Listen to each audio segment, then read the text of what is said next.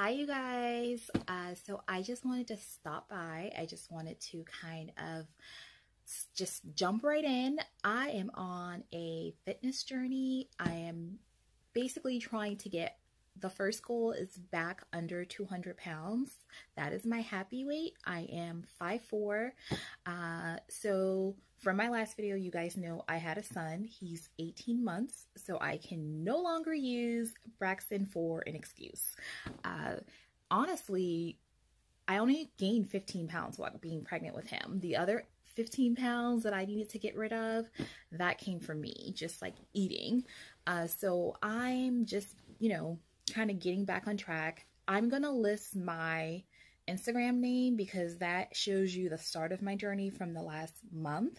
I started off at 240 in August, and I am currently, as of yesterday, 223. There was a lot of things, a lot of trial and error. So I tried phentermine from my doctor. That didn't work that long, maybe for 4 weeks. I then moved to intermittent fasting, but I feel like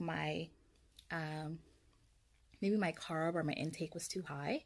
And then what has really worked for me, what I really think has worked for me over the last couple,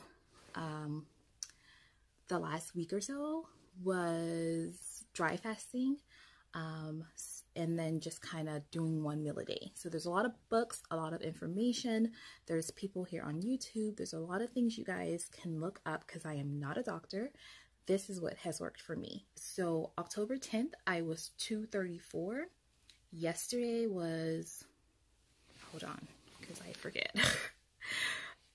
Yesterday was October 20th. So 10 days. The lowest I got, I was 223. I attempted to do a 3-day dry fast, but I kind of caved in the end of day 2. And so the lowest I went to was from the 234 to the 223. So that is not bad at all for 10 days. I'm starting over again today. Today is my 24-hour dry fast. I started at 8 a.m., but I'm probably going to push that out to 36. Yeah, I feel great. This is like spiritually, I feel better. My skin is clearing up. I have really bad psoriasis. I have really bad dry skin. My body's usually just warm. And you just have to learn and do your research and read and figure out all the things that happen when you're addicted to sugar and caffeine and carbs. So I wanted to document for you guys what's been up. And so today's Sunday. I'm going to dry fast as long as I can. It's really not that hard. I personally prefer dry fasting over water fasting. That's just me.